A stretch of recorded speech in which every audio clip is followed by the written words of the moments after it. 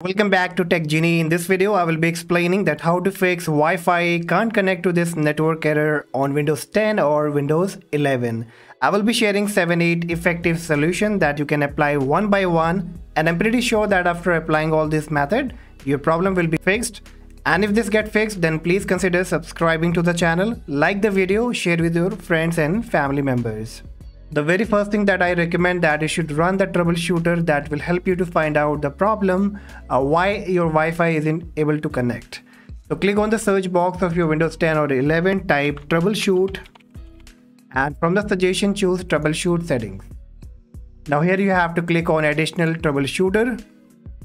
Then scroll down a bit, you will find an option of network adapter. Double click on it and then click run the troubleshooter. Now this will ask you the kind of adapter, so you have to select Wi-Fi and then click on next. Now this will start detecting and try to resolve the problem, and for any suggestion, any help, it will let you know that where exactly the problem is. So it said the problem found, the diagnostic policy service is not running.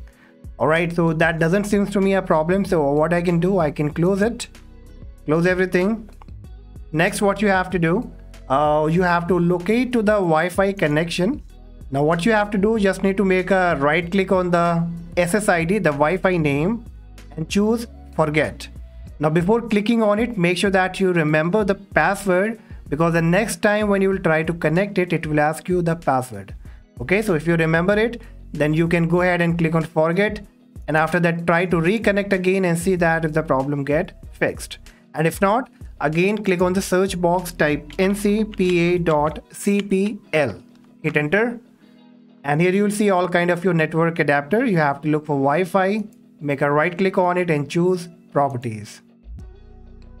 Double click on internet protocol version 4 and make sure here this configuration has been set to obtain an IP address automatically and obtain DNS error address automatically.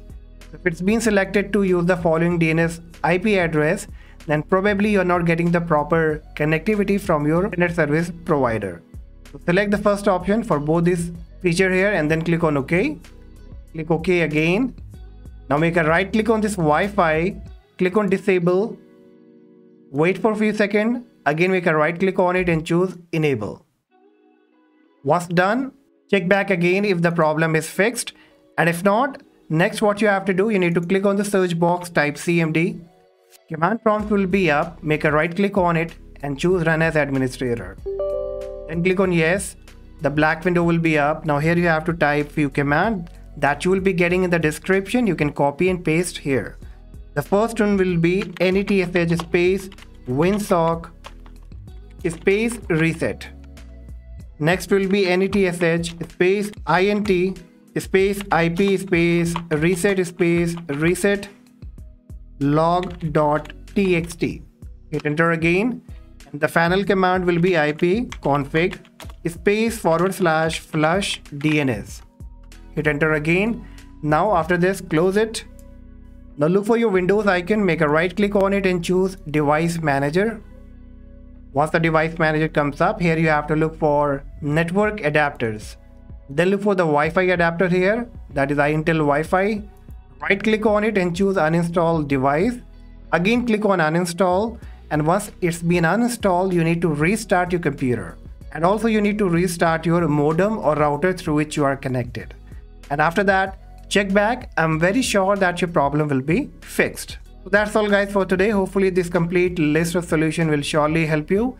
And if yes, do not forget to like and subscribe. For any question, let me know in the comment section. Till then, take care. Bye-bye.